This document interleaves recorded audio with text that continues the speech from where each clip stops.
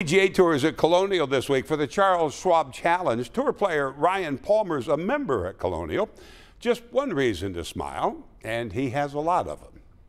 Here's Jonah Javad. There's your champions. Ryan Palmer is all smiles these days. The pro golfer won the Zurich Classic last month in New Orleans. His first win on the PGA Tour since 2010. In 9 years of not winning, you ever wonder if you're going to win again. Also on the bright side, the husband and father is back home in Colleyville. This week, Ryan Palmer is competing in the Charles Schwab Challenge here at Colonial. But on Tuesday morning, Palmer all smiles for another reason. Very special. You boost these kids' self-esteem and it gives them a better way of life. Palmer's wife is a dentist, and 16 years ago, they started the Ryan Palmer Foundation. Its main program is the Brighter Smiles Initiative, which provides dental services to kids in need. You know, we read stories of kids wearing hoodies to school because they were embarrassed. Kids like Allison, Angel, and Robert. They're smiling very big right now. They used to smile like this.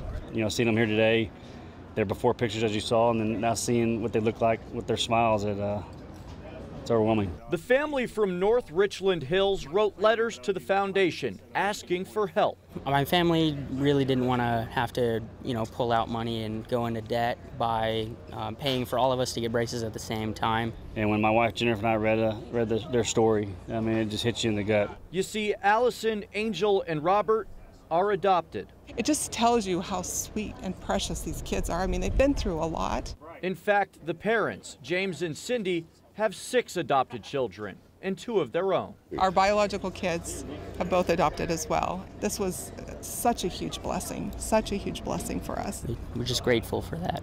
You could say the future for these kids is a lot like their teeth and their last name. It's bright. In Fort Worth, I'm Jonah Javad. You like that story, didn't you? That foundation put braces on one of my Wednesday's child kids whose teeth were so bad he thought he looked like a monster, and they're fixing his teeth right now. Pretty good stuff.